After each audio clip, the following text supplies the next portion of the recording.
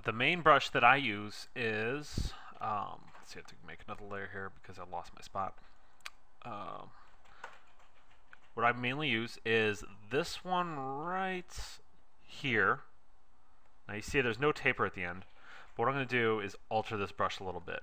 I'm going to increase up to like really big. Let's do 440. That's fine. Okay, and then go to brush tip shape and lower the spacing down to about 7 or 6%. So we don't want it to chug. So that's why I only do it to 6%. Now I want to save that brush out, so I click the down arrow here and say new brush preset. Okay, looks good. Press B, got my brushes, and there you go. It's a smooth brush. It might not look smooth on this video, depending on the color compression, but trust me, it comes out really smooth.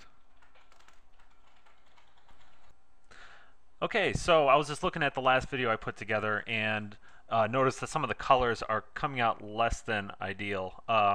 So I apologize if anything looks really saturated or muddled.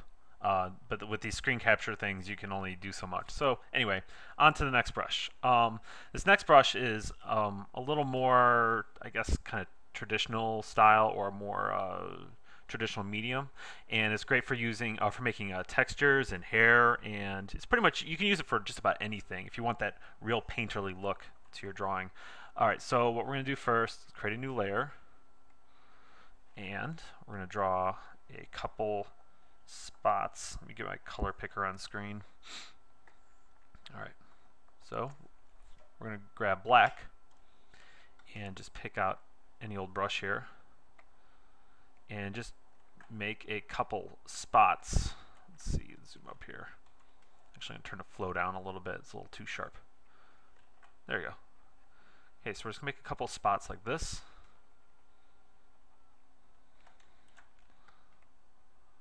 Varying in size. Overall kind of round. Alright, I think that should... It's probably too many. Let me erase a couple. Alright, so now we just select Control A, select it all, press Control C, and press Control N for new, and you get this window. Press OK. Okay, now I'm going to paste the shape I just made in that window, and then turn off the background, and I'm going to select it all, Control A, and go to Edit, Define Brush Preset. Alright. And you're going to get this window. Press OK. Now we're going to go back to the original blank canvas we had here, or this canvas. Delete that. Press B, and I'm going to pick, that's my new brush right there. So it looks like this right now. Great for freckles and spots and stuff, but what we want to do is turn this thing into a brush that creates like hair strands. So we're going to go to Shape Dynamics, click that, and see automatically right away you see this taper on the edges. And we're going to hit Other Dynamics, so that'll allow Fade. And then we're going to go back to where the brush tip shape, and that's what we used before to correct the spacing. We're going to knock the spacing down really low to like 5 or 6%. That should be good. So now we're going to save it out. So hit the down arrow, press New Brush Preset. Press OK. Alright, so now I'm going to grab this new brush right there. Now watch this. Creates strands. One thing with this brush is it works better smaller. So I made it pretty big, so I'm going to shrink it down. And we're going to fill in a background color so we have something to work off of. I'm going to get like a kind of a gray blue. And press G to fill it in. So we got this blue color.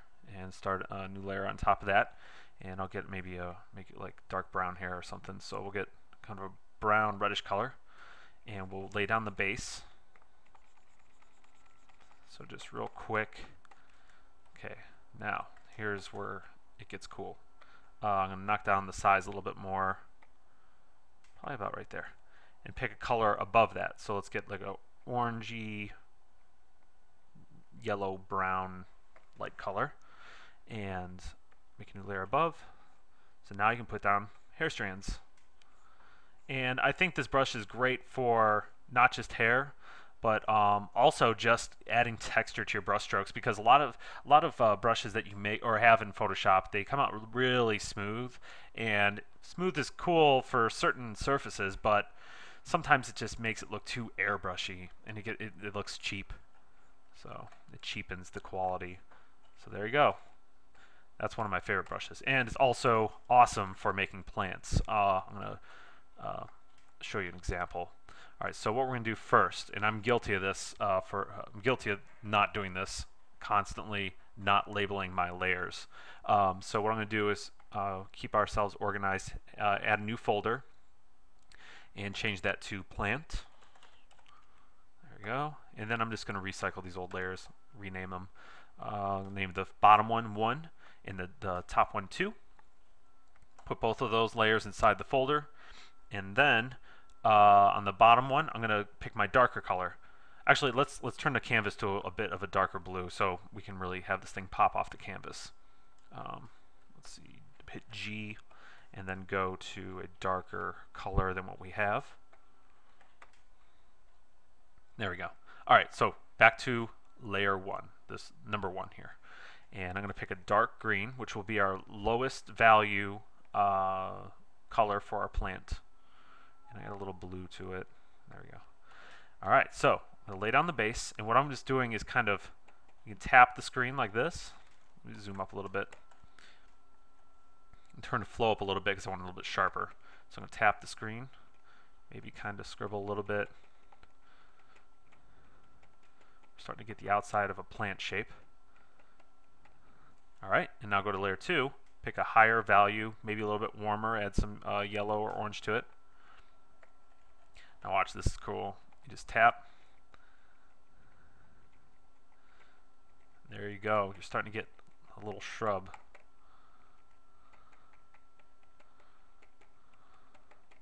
Just like that. So you can see how this could be very useful for making lots of trees very quickly. You know, you can fill in big areas like this. See how it's going under my highlight so I don't mess with the top layer. And you can crank out full-on trees very quickly, especially if they're in the background. I mean, not, you know, you don't have to spend too much. You shouldn't be spending too much time on trees that are just hanging out in the background. There you go. Cool. So next brush. This one is really cool. It's a great shortcut for making basically, well, chains of any kind of pattern, but I'm actually going to make a chain link chain. It's also good for making barbed wire, also like with vines and leaves on it if you're just trying to make some kind of patterned line. So let's see, let's start up a new canvas, Control N, press OK, and let's draw in a very basic black and white chain link. You got your background here. I'm going to make a new layer. So layer 1. Get a different brush. We're going to get that 440 brush we made before. And I'm going to draw on a very simple chain link. Now, some people say, "Oh, this is cheating," you know, you're not drawing in all the things. But you know, when you have a client and you have a deadline or something, you got to, instead of drawing every single chain link in on something, you can just use this brush. And you're making this brush anyway, so it's not like it's not your work. All right. So we got a very simple front view of a chain link and the side view of a chain link. And I'm going to copy that, Control A, Control C, Control N, Enter, Control V. So I just paste it into a new canvas. And I'm going to turn off the background, go back to my layer 1, hit Control A, select it all, and go to Edit, Define Brush Preset. So there's our shape. Press OK.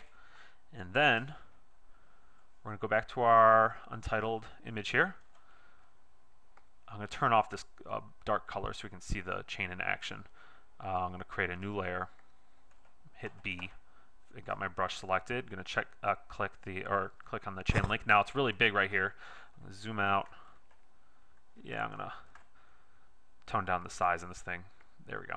Okay, so right now it looks like that. It looks really bad. It doesn't work. So what we have to do is go to our hit F5 and bring up your brush presets menu. And what you're going to do is hit shape dynamics, and you're going to hit and that should be set on size jitter to 0, minimum diameter wherever, maybe, you know, let's go to like 15. And then we're going to go to other dynamics. Or actually, no, forget the other dynamics. That's for opacity. We don't want to do that to this one. Let's go to brush tip shape. Let's space out the chain links so you can see them individually. See how they're separating? And then you're going to go to this wheel over here and rotate the angle so that the chain links match up like that. The other main point, another main thing to click is, I think it's under shape dynamics. Yeah, angle jitter. You want to turn that to direction. So hit direction. It shifted it a little bit, so I'm going to go back. Make sure this is lined up just right. Space it out a little bit more if you have to. All right, now I'm going to hit save on this new brush preset. There we go.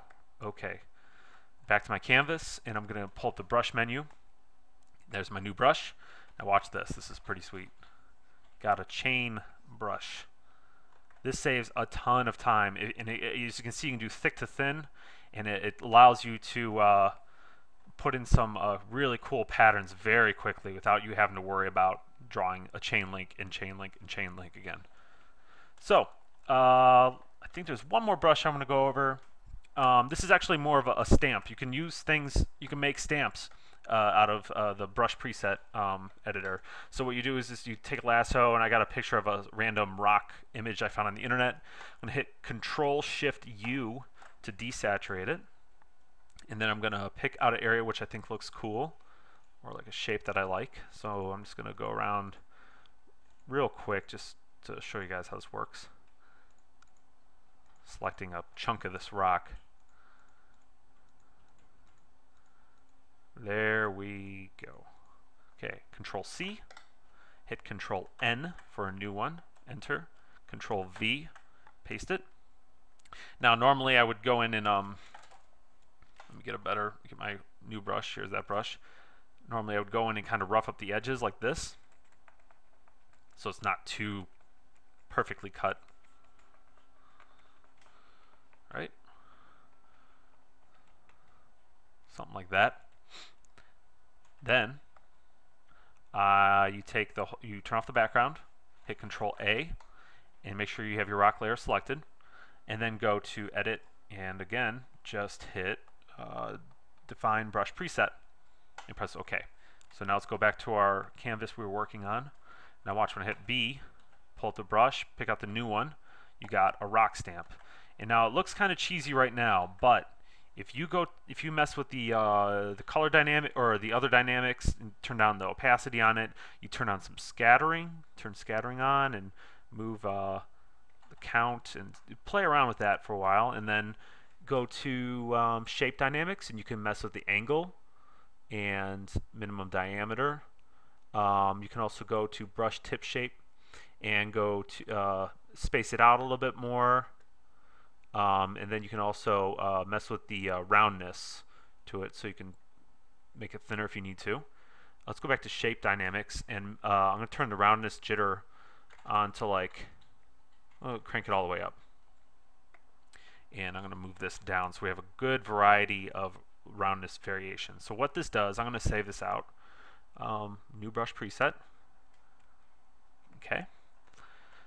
So now we have this brush, and it puts down random chunks of rock. So what that'll allow you to do is you can throw this random like lines down, and you can find shapes that you normally wouldn't think of by yourself. So what you can do is find terrain that you normally wouldn't be able to figure out. So from this, there you go. Okay, this is great. So what I could do with this is now go in, let's turn on my background layer, and we can pop shapes out of this scene. Get a highlighted color, and I'm going to grab that new brush we made, the hairbrush, and just you can go in there and add like